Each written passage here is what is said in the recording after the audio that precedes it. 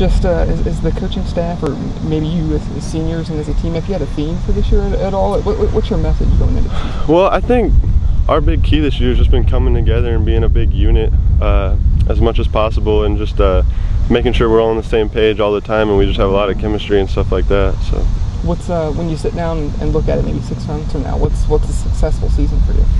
Well, we want to win state this year. We think we have the potential to win state, and I mean, we know we can beat every team in our conference. We know we have the talent to go out there and compete and beat everyone. So I think anything less, you know, we're looking back at it and saying we should have done better.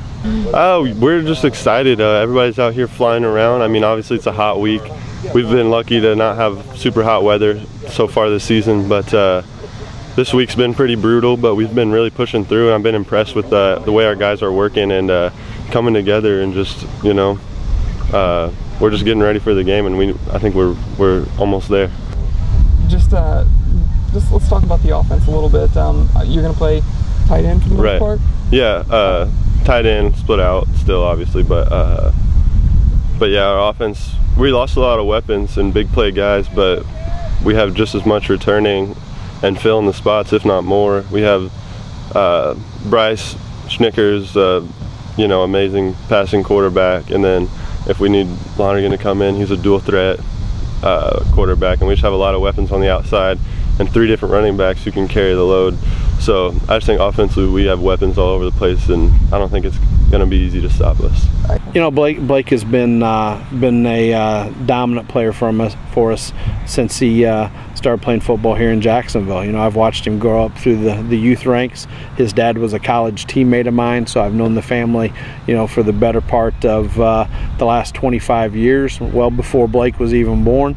But he's been a leader in the classroom, first and foremost. He's been a leader in the weight room, and he's been a leader by example and become more of a vocal leader as a senior on the field of competition.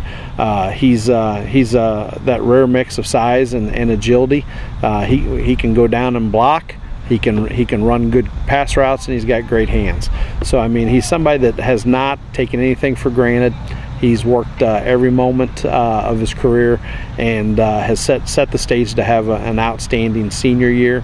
And then he's already committed to Northwestern to play football, so he's going to go to, you know, a great institution, play for a great coaching staff up there, and continuing his playing days after he's done at Jacksonville.